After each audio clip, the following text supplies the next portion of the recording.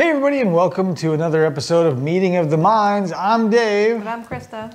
So this episode is going to be mostly Christa's bag. Here's the thing. You pumpkin spice people, I know you exist out there. I'm not one of you. But, those spices are apparently super great for some people. So, Christa, tell them what we're doing and what spurred this.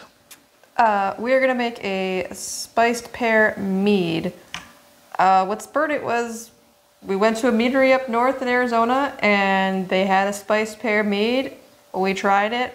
I loved it. My mom loved it. He was meh. And so I said, I want to make one of our own for my mom and I. Basically, for my mom and I.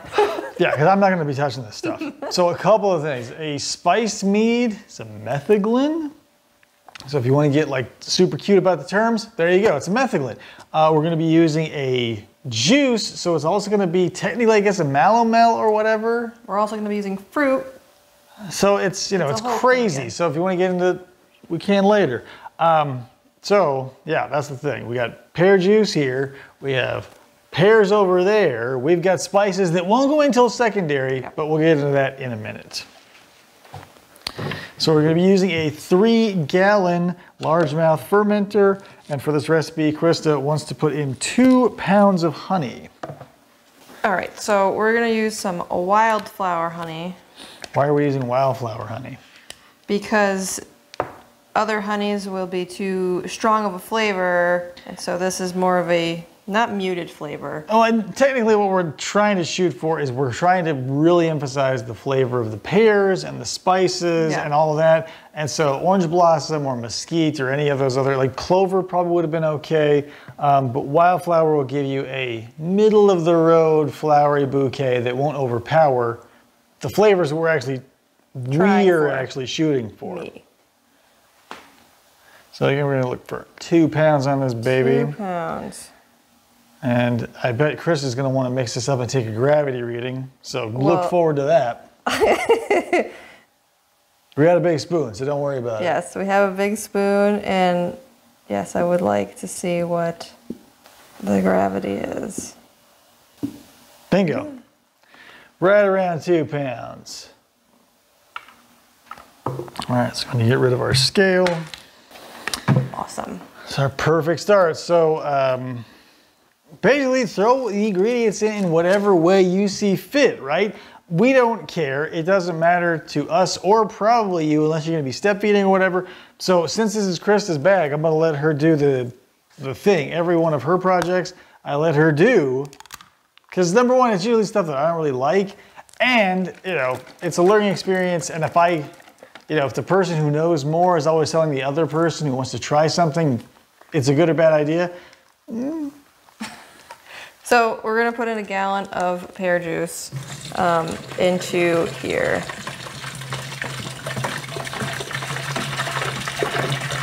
No, it's not that I don't like pear either. I love a good perry, ciders, perries, pineapple ciders, etc. Great stuff. It's the spices, right? It's the allspice, it's the star anise, it's the clove. Cinnamon's fine, but I don't know, guys. Yeah, we're going to put in secondary, I have some allspice, we'll have some nutmeg, some cinnamon. Basically, like you think of Christmas or the holiday time, that's what's gonna taste like, hopefully. I think that's part of the issue here too, is like I'm from here in the Southwest and we don't have winter and I don't care about Christmas and all that other stuff. And she's from back east and you guys are, have to really embrace the cold because it's like Munchausen. It's there, you have to love it. I've no real memories of it getting cold enough to enjoy this stuff, and when it does happen, like hot apple cider and hot cocoa is a very finite window in Arizona. Whereas I'm sure if I were forced into their company more often, if it were colder, if it were a cold drink area of the United States, maybe, but it just feels so like bleh. So I have some black tea steeping.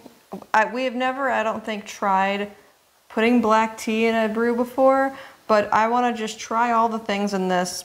This is supposed to be great for tannins and things. The reason why you want black tea is for the thing that everybody, except me, that doesn't, I don't care about it. That's right. The mead to me is just like the honey and everything, and you get into like the sweetness and the sourness and the mouthfeel, and it becomes part of that hoity-toity culture that like I think mead doesn't necessarily want or need, but it's nice that you can do this. So I'm not against putting the tea in there. I'm not against doing the triangle of all the different things. It's just, it feels weird to me. So whatever. If you're one of those mead people who's like, oh, it has to have all the things. It's nice, but I mean, it doesn't have to have them. All right. So that was just some black tea and some water. Black tea and water. It was about a cup. Look for the tannins.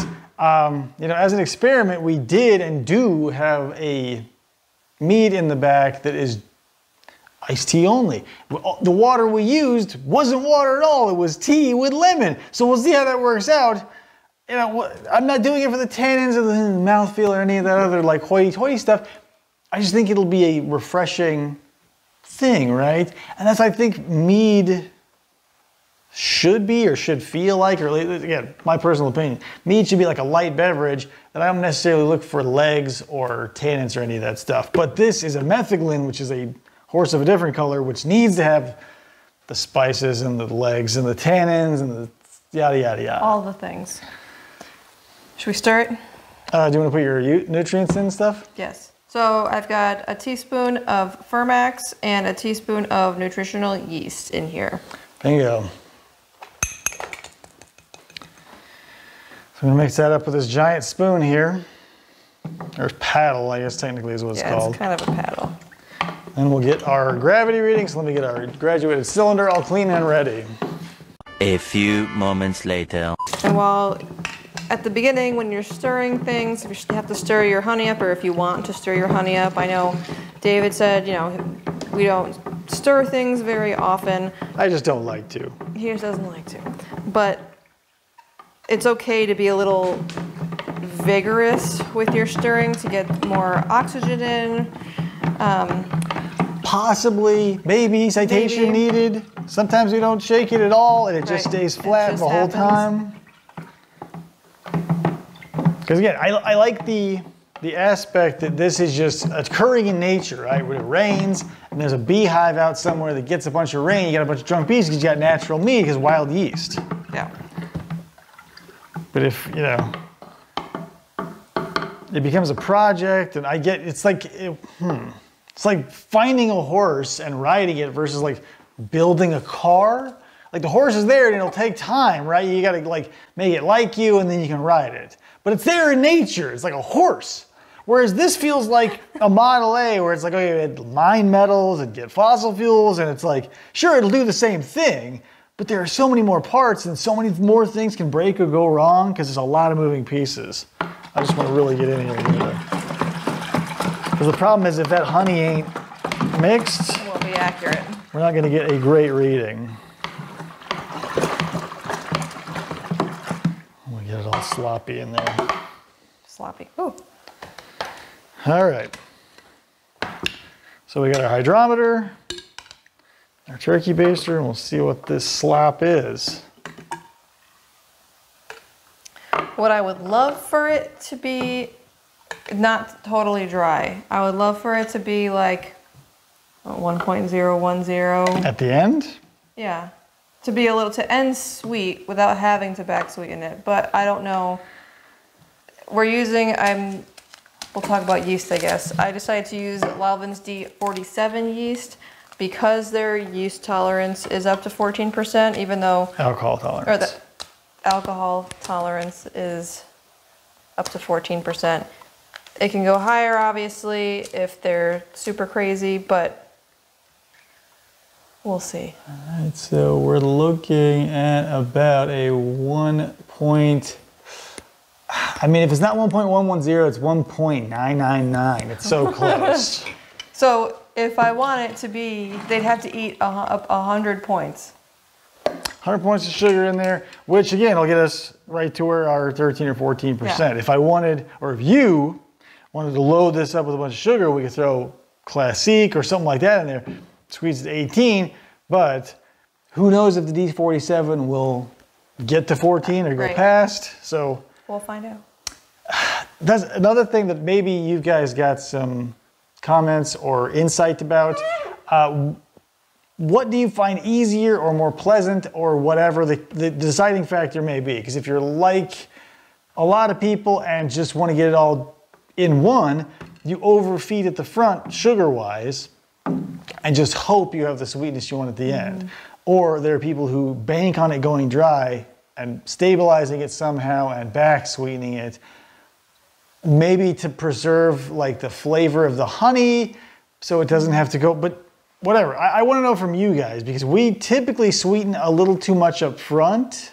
Yeah. And only do we back sweeten when the yeast go absolutely insane and we just, it has to be done after the fact. Yeah. So have we got all the ingredients in here? No, we don't.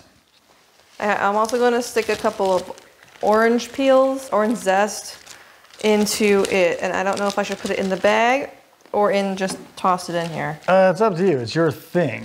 It's just how long it's going to be in there will depend on how much it extracts, but we only have one peel of an orange in here, one zest of an orange. There's no pith. You want to get none of the white pith off of any citrus you use, because it will cloud up your brew and it will stay cloudy for the rest of your natural life unless you do major changes to make it different. I'm just going to put these in here so you can just do maybe we'll stick it in with the pears. So the pears that I got, they're 3 large pears. They're called butterscotch pears. Got a hole in the bag. And there's a hole in the bag. But we sliced these super thin on a mandolin and froze them for a couple of reasons. The freezing hopefully and ideally kills off any yeast or any other weird things that could have been on or in them. But also the freezing process causes ice crystals to break up the cell wall to get all this juice out of here. Yeah. Which might be augmented by pectic enzyme if we decide to use that. So this is just 3 butterscotch pears. Yep, and they came in a pack of 3. They were really big. It's probably 3 pounds of pears. I'd imagine, if not more. It feels pretty heavy. So there's that. We can pour the rest of that juice in there.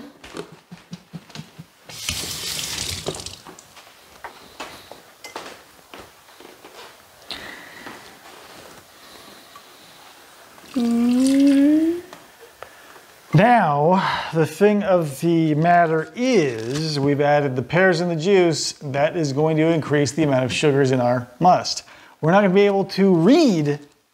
I mean, obviously now we probably could swirl it around a little bit and get a little higher reading because of the juices that were escaping already. However, most of it is still going to be locked away in the pears. How much is in there? I don't know. We didn't look it up and I don't care. It's negligible technically because you get 3 pears. Is it going to raise it by 1%, 0.5%? I'm not worried. We got a good starting gravity. The rest is pretty much gravy. Yeah. So, I mean, I guess I could just add them all. They're not strong like a lemon, so... It's your recipe, so I mean, that's the thing. Don't say, oh, I don't know if I should or not. If you don't know, go with your feeling, right? If you don't feel like you don't want to put that much in there, don't.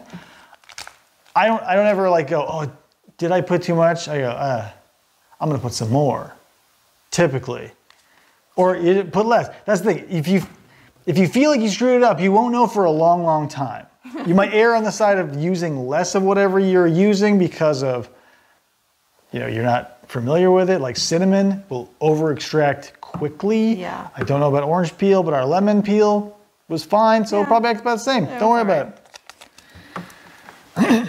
And since we're going to be using only a gallon of juice, they got the pears. We're probably going to use about a half pack of yeast. And again, it's the Lalvin D47. So there's a couple ways you can do this. Here's the way I like to do it because I'm kooky like that. Whenever I have this configuration, instead of like moving this and pouring it in and getting it all over the bag and everything, I just pour it directly onto the fruit because it's all going to get there anyway. Yeah, why not? And make its way down. Just make it easy on yourself. If that is easy on you. If you don't like it, don't do it, I guess. Bingo. Now, did you add pectic enzyme and do you want to add pectic enzyme? I did not add pectic enzyme. I'm going to go with no right now. Maybe in secondary when we add the spices, maybe we can add it. I mean, that's the thing. Up front, it's good to get the fruit broken apart, and the flavor is awesome because those apples were completely emulsified in the last batch that we used a lot of pectic enzyme on. However, because it makes a slurry that almost never separates beyond a few inches, you lose a lot. I only have a gallon, so. That, and I'm not sure if these bags keep most or all or a lot of it. I mean, most of it, yes. It feels. But we just pulled one of these out that felt like it was all sludge, and if I had opened it and looked in it, it would just be water. Yeah. So maybe I didn't save myself any trouble at all. I don't know. I think we'll wait on the pectic enzyme because worst case scenario, we can pasteurize it. You can help clear it later or whatever. If there's a million different ways to clear your brew, and we've tried some. Probably not going to do the weird stuff because it's weird. It's weird. So, got our top on. We're going to throw this specially made bung. We're going to fill an airlock with star sand. I'm going to let that drip for a little bit. These fermenters are great for fruits because obviously they have a big mouth, and a lot of them will come with that bag that hooks onto the top, which is also pretty cool, and the spigot. So when we rack it. These come in a bunch of different configurations. This one's pretty much the blown out model because we've got the bag and the spigot and everything, and that helps with your yeast at the bottom or any fruit debris. It typically keeps most of that junk at the bottom. Is it the perfect system? No, but it's better than nothing. Yeah. The only thing I don't like about these is since they are food grade PET, which is super strong, they get to cut corners by having it be like super thin. So when you move it, it flexes a lot and it can cause problems with your airlock. If you want to move it or take a reading or whatever, because you'll be used to glass or those thick plastic ones, you'll lift it up and it'll slurp a whole bunch of your sanitizer or whatever is in your airlock into your brew. So you just got to remember, when you got something that flexes a lot, I always pop this out and let it sit because it'll happen to you. I guarantee it. You won't know, you won't think, and you'll start and you'll see it going. Hopefully you'll catch it before it does, but it'll do it, I swear to you. So we get that seated. Bingo. Now the pears are still pretty cold. They came out of the freezer earlier and then the fridge most recently. Yeah. So who knows when this is going to start? Probably within the next 4 to 8 hours, given our track record, even with frozen stuff. Because again, it'll warm up, and the yeast, most of them are still going to be okay with it, and then they'll just grow with it. But that's all we got, right? We got our juice. Yep, juice, oranges, nutrient, the tea. So next time we check in with this, we'll be adding our spices. Because another thing you may or may not find is that some spices are antibacterial and antifungal, which is why they were used in a lot of folk medicines and stuff. And a lot of people consider metheglins or spiced meads or spiced any alcohols to be elixirs of health and whatever. Because technically, yeah, you got the alcohol that'll kill stuff and the antibacterial, antibiotic properties of your... Moral of the story is we're going to put them in secondary so they don't have any ill effects on the yeast. Because again, that's a fungus. An antifungal, you don't want that. We're looking for a fungal infection, right?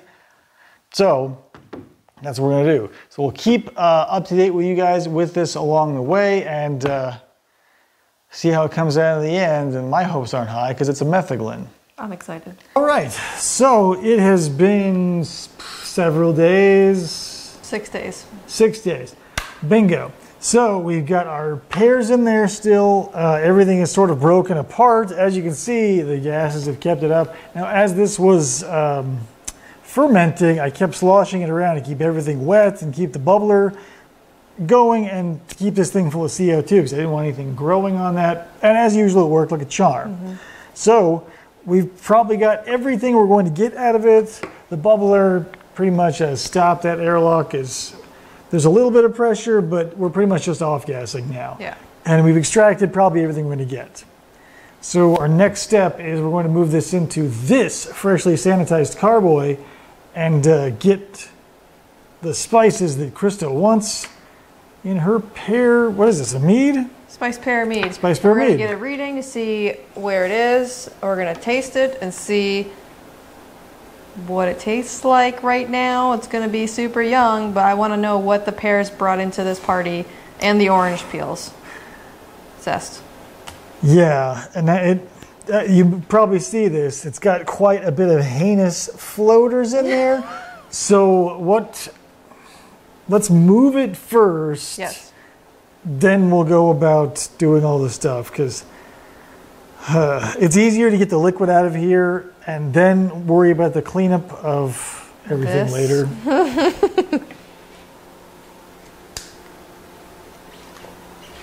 So what we're going to do is I'm going to hand this over to Christa. Just going to put it in there, and I've got a short length, probably too short a length of tubing for this drop, but you know, whatever, it happens. Measure twice and cut once, but didn't even measure once. We're totally fine. It's hitting the bottom of this.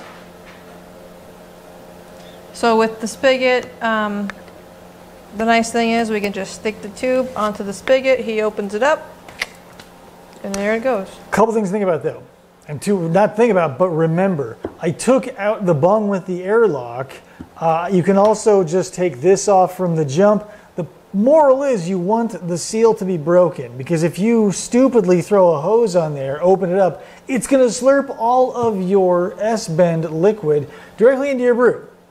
Don't do that. Make sure you pull it out first, pop that seal, make sure there is no vacuum, and then you're good to go. So let's do that.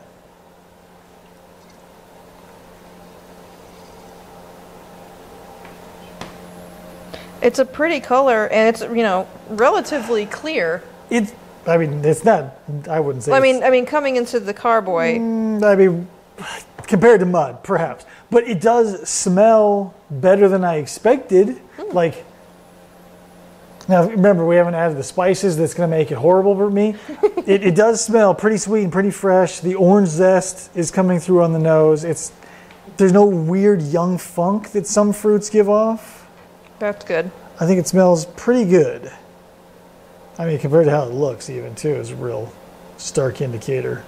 So we're definitely going to have over a gallon, because those pears probably extracted a decent amount. Yeah, we should probably think about stopping. Don't you worry.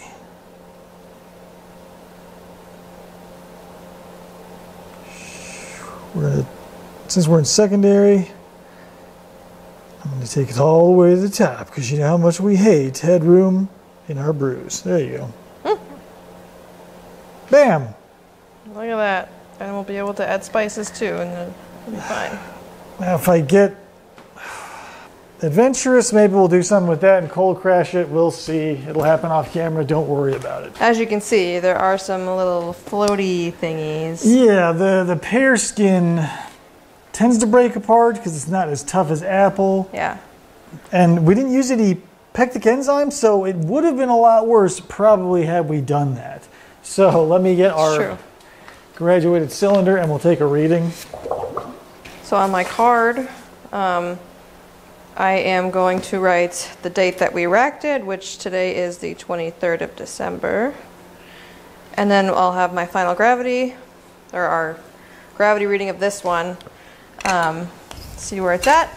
And then I have a side note to put what I'm putting in for secondary on here. Now we've got a bunch of herbs and spices to hopefully turn this from something that smells pretty good and maybe even I would drink like on a summer afternoon to something else.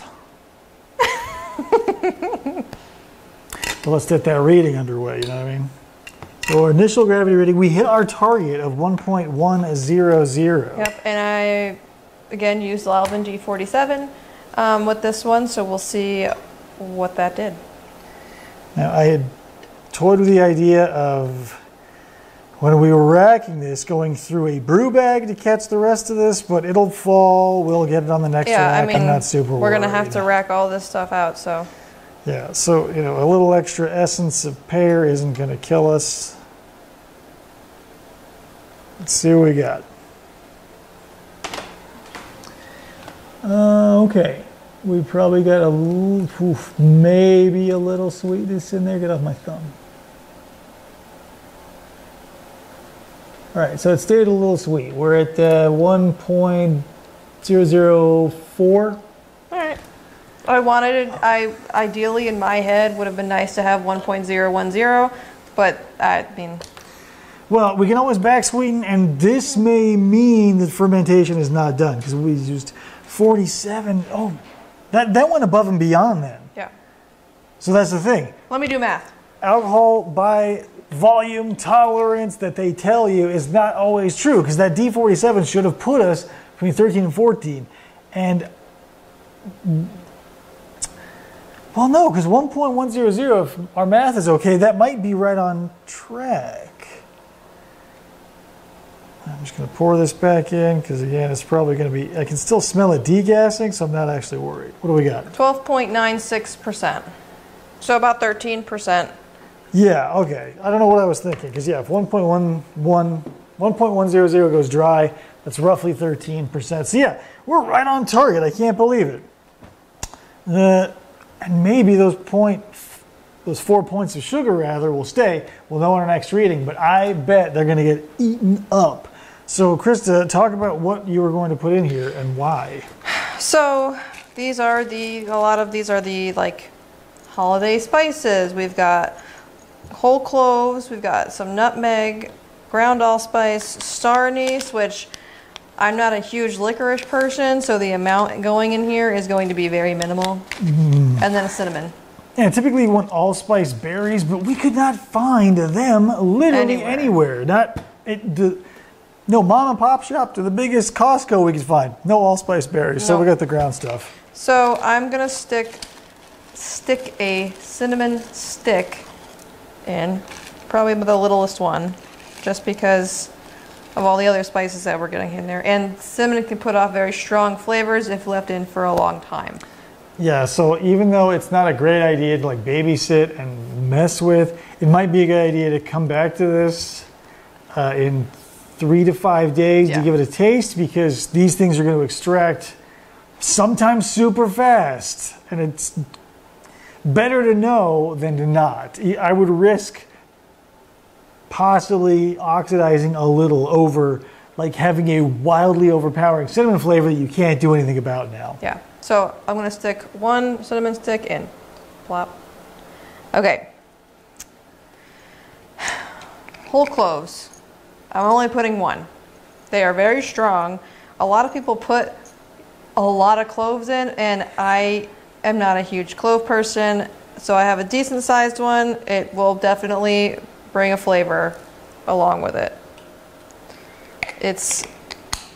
They're strong, and they smell really strong.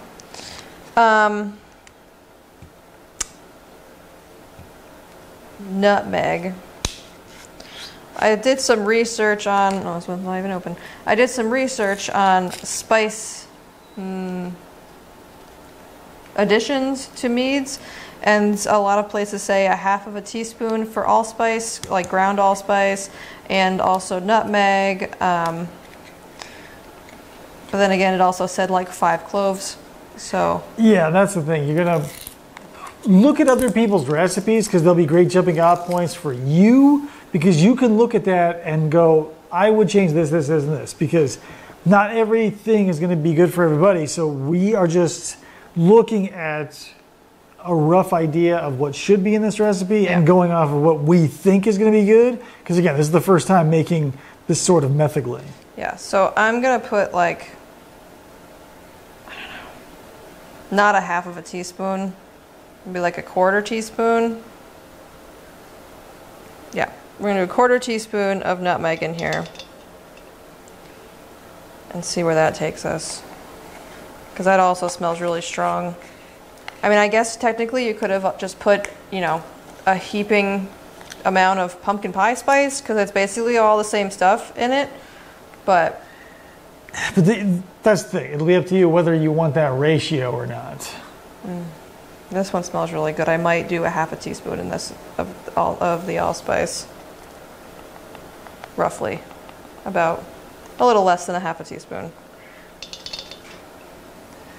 All right, so now that's, oh no, we got the one last thing. And I was gonna put a little bit of vanilla in. I was thinking about that too, saying we should maybe throw a little vanilla in here just in case. Yeah. Well, like just in case of what? Like, how big is that thing? Smell it. Yowza, yeah, like... It's very strong. It's a strong licorice. Like the cloves are very strong pieces of clove. Like we bought this bag and we'll probably literally never use this entire thing. I don't know, unless we know somebody who really likes licorice. That's up to you, you know, go with God, because this ain't gonna be my thing. Maybe, can we break it? Yeah, get that little nugget out of there and throw it in, I don't know. Never used star anise before, because, you know, licorice ain't anybody's jam who's under the age of 70. I'm taking the little nut inside there? Nut inside out. Yeah, with vanilla, I don't like to measure. We're splashing it. It's a splash. Yeah, you do whatever. You do what feels right at the time. So that's all the things. All right, so let me grab a airlock here. And like David said, we'll have to come back in a few days to check it because we want to get this off of all these spices that are left.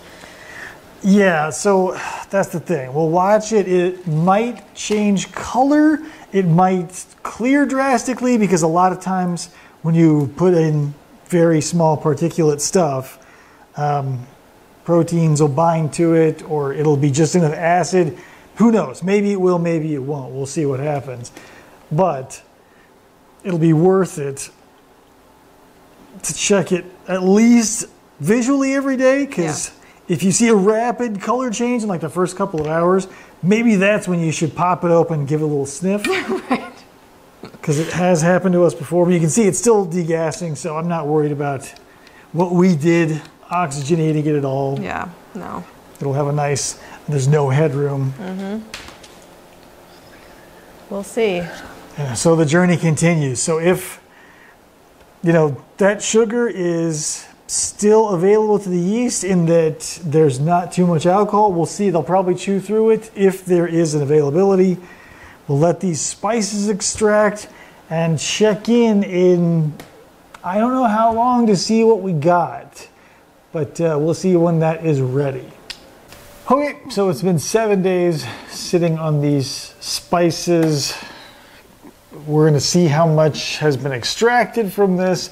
We're going to do a couple of things at the same time. We're going to pull some out and do a gravity reading, see if it's chewed through that last 4 points of sugar, which is dubious, and also give it a taste maybe, because we're going to rack this into a pitcher, possibly, or definitely actually, to maybe back sweeten, so on and so forth. We have to taste it today. So yeah, let's see what's going on first with a gravity reading.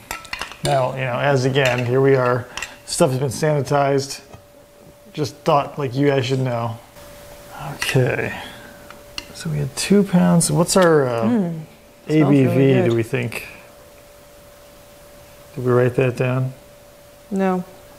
There's still a lot of like floating particulates and stuff in this from all the spices and whatnot.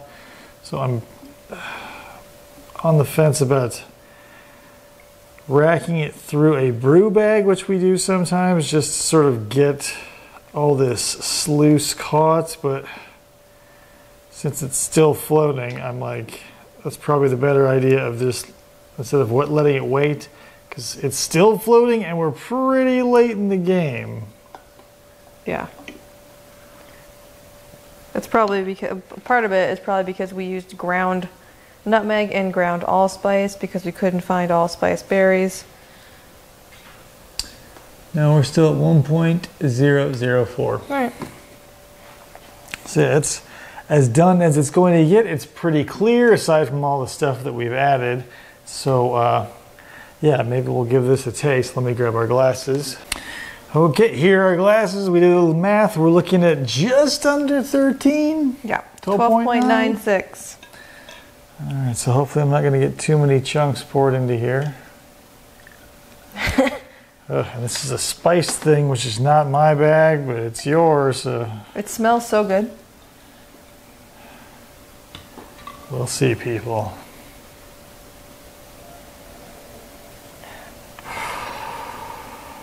It does smell like something you like, I'll tell you that. It smells very spiced. Yeah, there's no funk, like there's no weird... Nope, and it's not, the smell isn't like all clove. I don't even smell the Star anise? I smell more just allspice. Yeah, there's a little cinnamon.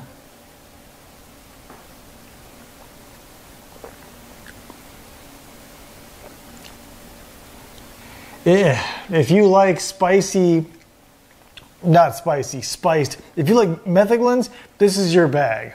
I would recommend trying this. Yeah, this came out, this is good. For what it is. For what it is. If you like Metheglins, yeah. I don't like it. But yeah, it's a very good Metheglin. I think that the pear and all the spices, I think just enough. There's no overpowering licorice. I don't think anything is out of balance here. No. Which is crazy because this is the first time I'm doing this. I think it might need a little bit of sweetening. Maybe. Maybe a little. It's got the 4 points, but it's also still a little carbonated because it's still off-gassing just a tad every time it's agitated. So that might be adding a little fake sweet vibe to it because it'll do that. So yeah, let's get it into the pitcher and decide if it actually does or doesn't because it just might. It might.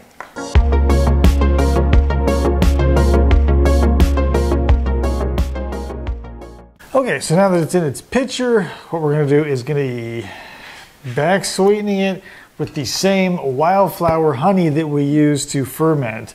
Now, again, we use the wildflower honey to preserve a lot of the pear and the spice flavor, and I think it worked really well. You can definitely tell it was a wildflower honey. There's floral notes that don't belong to any spice. Yeah. But again, like if this were my thing, it really would be. I think it would benefit from some sweetness, and since we are adding fermentable sugar, a la honey, back into it, we're going to have to pasteurize it, which is our preferred method of stabilization. You can use potassium metabisulfite or potassium sorbate, otherwise known as Camden tablets. We just have an immersion circulator, and it works super well, and yeah, got it as a gift, so whatever. Yeah. I'm so happy with how balanced the spices are. Yeah, for our first Metheglin, I mean, technically, yeah. Yeah. That is our first one. Can't believe that. Yeah, it came out really well. Like this was, again, something we've never tried, and this is something that tastes exactly like we had in a commercial meadery. Yeah. I think ours is a little better. I mean, we were flying blind. We were, you know, right.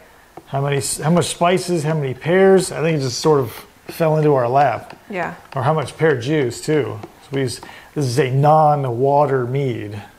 Yep. Or a no-water mead. Yeah, this was a gallon of pear juice. So make sure all this honey gets mixed in so we can get an accurate gravity reading if this is to your liking. Go for it.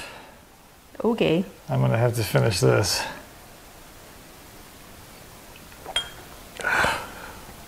Do you want some? I'm okay, actually. This is your thing, you know, yeah. Glad you enjoy it, but... The color is pretty. It's like, once it clears, I think it'll be, if it clears totally. I think once we pasteurize, it'll clear. Once we get all the yeast and all the particles in there thoroughly cooked and they'll fall out of suspension, I think the way this tastes, we're not going to probably touch it until next fall. And by then, it'll probably be dynamite, but still a dynamite version of something I don't know. I think that's good? Yeah, I think you should try it. I think just try it a little bit. I think that sweetness, that added honey, like